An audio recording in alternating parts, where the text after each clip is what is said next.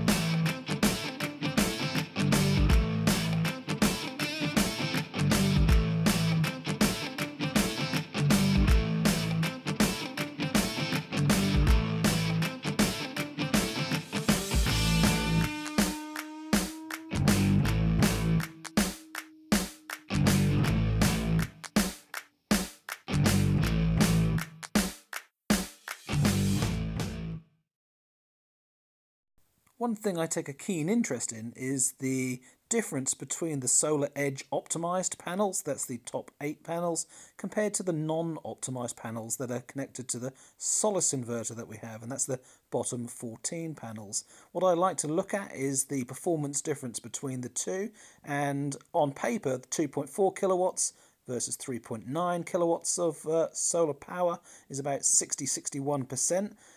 And on this day, with the snow thawing, we managed a 59% ratio. So these optimizers, even with the amount of snow on the panels, didn't really provide a performance benefit.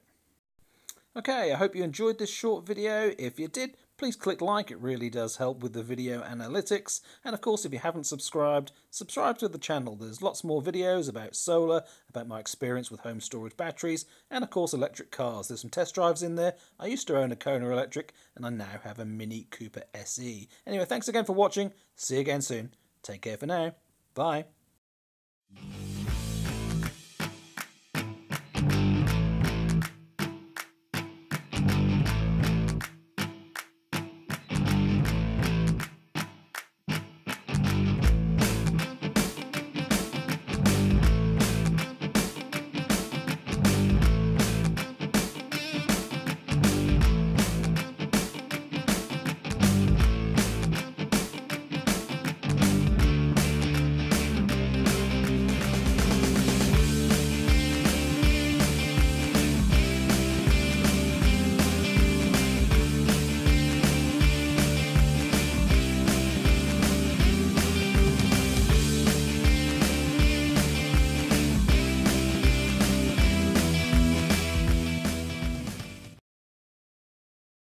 And wouldn't you know, it's snowing again, so they'll be covered again in the morning.